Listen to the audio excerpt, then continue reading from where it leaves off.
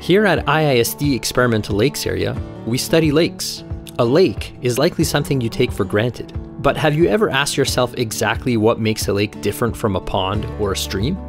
Let's take a look. What is a lake? We can define a lake by looking at its physical, chemical, biological, and social features. There are 5 main traits we can use to identify a lake. 1. Lakes are inland basins full of water. 2. Lakes can be large or small. 3. Lakes have slow-moving water. 4. Lakes are complex ecosystems.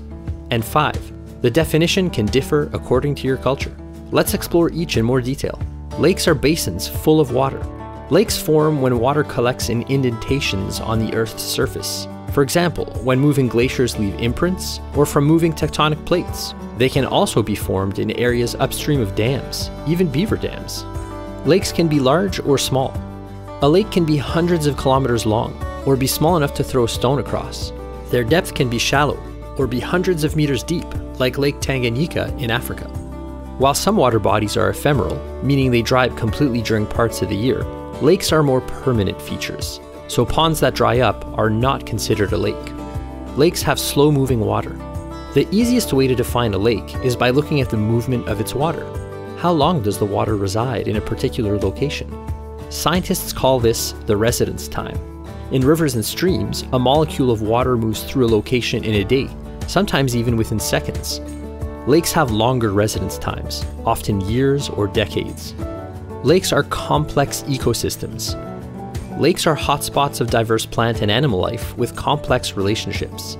Ephemeral water bodies, like a pond that freezes completely to the bottom during winter, are not considered lake ecosystems because they can't support the rich biodiversity that a year-round habitat can. The definition can differ according to your culture. Lakes can also be identified by their social relevance. Lakes have always played an important role in human cultures. We've depended on lakes for navigation, recreation, education, survival, and wellness. Human experiences associated with a water body can help us identify them as lakes. So remember, when you come across a body of water, those 5 traits are key. If they're present, there's a good chance you're looking at a lake. At IISD Experimental Lakes Area, we study fresh water. Only we don't conduct our experiments in a lab. We conduct them on entire lakes. IISD Experimental Lakes Area is a collection of 58 lakes in northwestern Ontario, Canada, set aside for scientific research. It's the only lab of its kind in the world. Research at IISD Experimental Lakes Area helps us understand the effects humans have on the environment, enabling us to take meaningful action and make better decisions, keeping our water and ecosystems clean and healthy. To find out more, visit iisd.org/ELA.